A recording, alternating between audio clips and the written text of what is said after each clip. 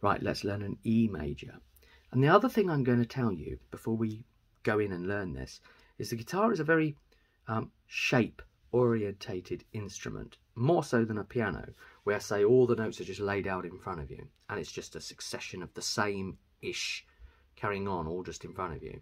Here there's a certain character to the types of chords, and some of them have similarities to each other even though they're completely wildly different chords, just because their shapes might look a bit similar. So it's a shape learning instrument. So think of it in terms of learning shapes. So you've learnt a shape, that kind of line across the middle that gives you the A, those three in the middle kind of star shape. And now we're going to learn a different kind of shape. We're going to learn an E. This one's going to play all 6 strings. So when the A played only the bottom 5 strings, this one's going to play all 6 strings.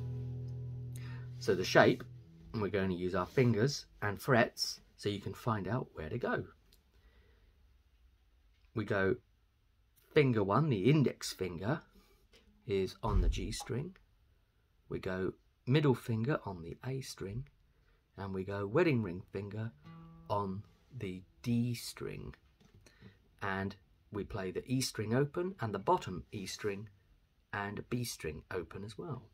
So start from the bottom, E string open, B string open, the G string is fretted here at the first fret, the D string is fretted here at the second fret, the A string is fretted here at the second fret, and the E string is open.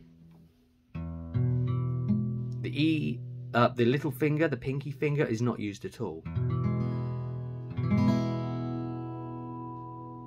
There we go. And so you've learnt that shape, and it's kind of that 2 at the top and then 1 across and down from it. And that's a particular kind of shape. And you'll see that shape appearing again, just like you'll see the A shape appearing again as well in different guises.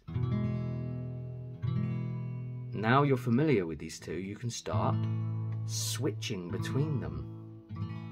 Remember, the A is only the bottom 5 strings, and the E is all 6 strings.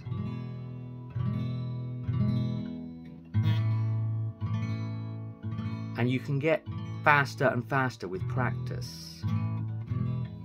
You can start switching and getting faster with practice like that. But don't get too carried away or frustrated. You can go slowly.